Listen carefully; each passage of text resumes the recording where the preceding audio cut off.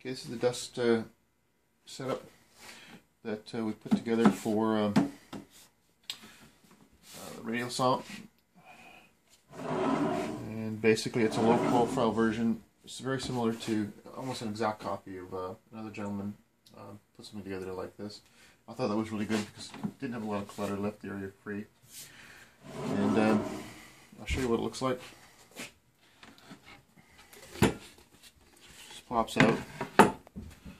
It's been tacked in place. I put some glue in place too, just to secure it while I was nailing it. And it just has a 4-inch tube there that comes down. And this piece comes off for when I want to do something else. But in the meantime, it sits nicely in there. And we'll do a couple of cuts and show you what it's like.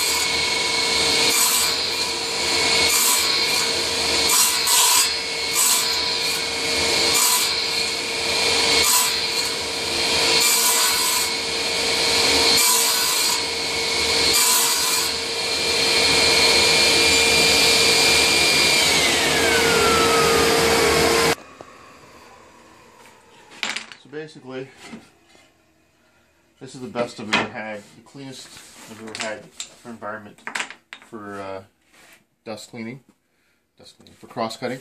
So it has a little bit of stuff, but I'm pretty sure I can just take a broom and brush it in here. The other thing that's sort of neat is that because these little holes, it actually sets the piece up in there and actually holds it quite securely in place.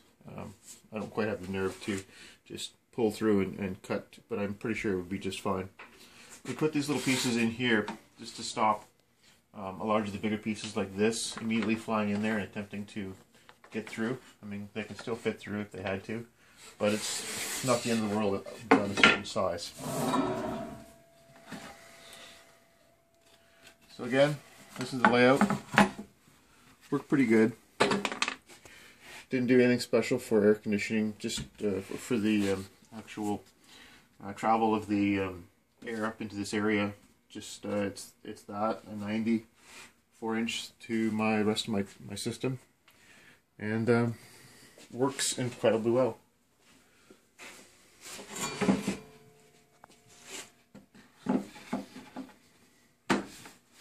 If I need to, I might build another one for if I'm doing shallow dados on stock that's wider than this, because then it may not pick up as well. Even as it is, a lot of the suction just along the saw cut area seems to really draw stuff down. So, thanks a lot.